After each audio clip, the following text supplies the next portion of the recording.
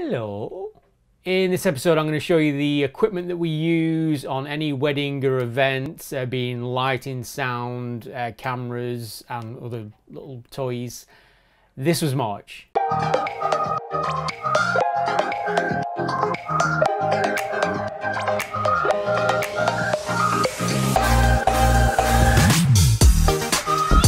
I'm here at Holmes Mill. We're filming the Visit Lancashire event. It's Pancake Day.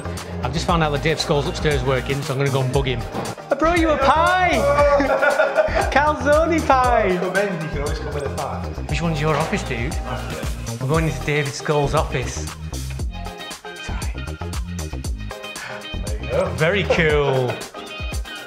Very cool. Oh, this is it. So it's a lot bigger than I thought it would be. So I'm back up and I've just brought David a little bit of dinner. Just make sure he's not lonely. He's going to cut it in half for us. Go on, David. Yeah, I don't really know. They just think we're a little, you know, loads of mills and, you know, flat caps and whippets, so.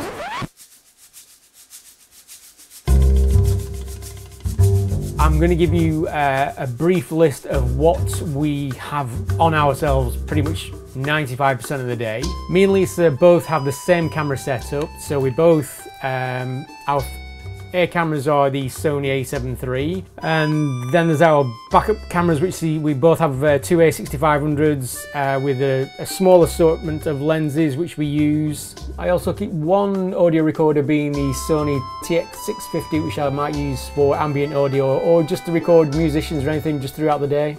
Or if there's suddenly a surprise reading or speech or anything like that, I can quickly attach this onto the shirt, jacket, dress, anything like that. Spare batteries in the pocket, spare memory cards, a little GoPro just to get behind the scenes or for vlogging purposes, and two of these Black Widow spiders which are used to attach the cameras to my belt so I don't need to be lugging around all the time. And all that equipment fits either in my pocket or on my belt, so I don't need to worry about carrying bags with me all day and I can just concentrate on filming. Audio equipment. So as mentioned before, we do carry a few of these popular Sony TX650s. They're relatively cheap. The sound quality is good, not great. I don't use them from a prime audio source. What we do use is the Tascam DR10 with lav mic.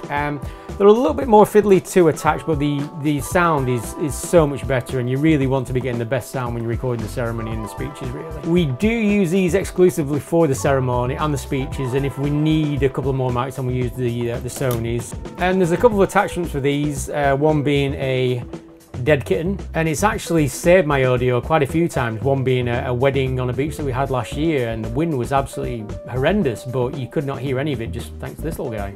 In regards to support and stabilization, we do obviously keep a lot of equipment in our car, being tripods and monopods like such, and we don't really use them that much because we like to operate pretty much handheld.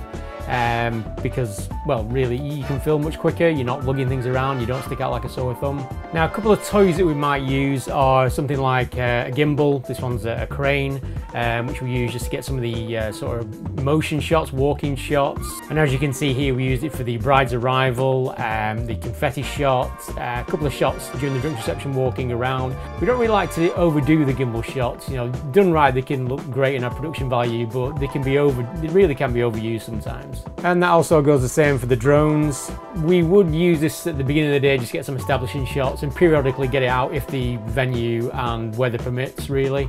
There's only a couple of times that we use lighting in a wedding. Pretty much all the time we use it on the first dance just so we can light it. It's usually a dark room by then. But the lights are hidden within the DJs or the band's setup, so you really don't notice them. And possibly during the speech as well, because if it's a really dark room, it can look really flat if you don't actually light the person. It doesn't take much. We usually light them from the back, very small light.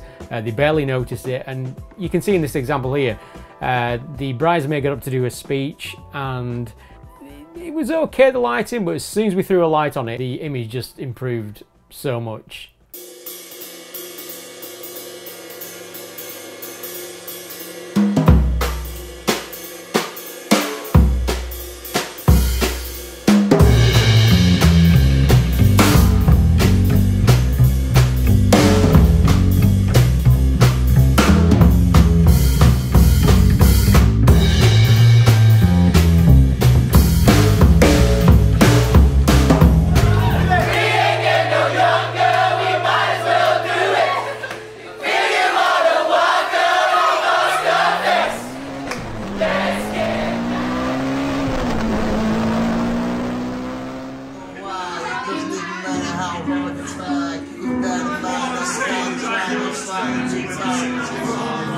I'm past 100,000 miles, I'm feeling very still.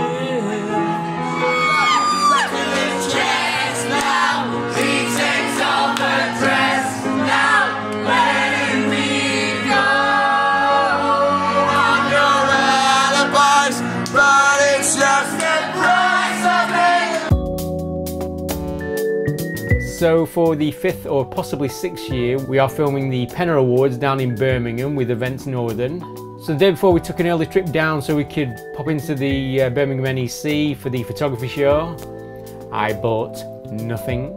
And then check into our hotel room, get an early night's sleep because it was a long day the next day filming 14 presentations. Lisa was in one room shooting 7, I was in another room shooting another 7. Keynotes, networking and interviews to put together around about 20 videos for the website and social media pages.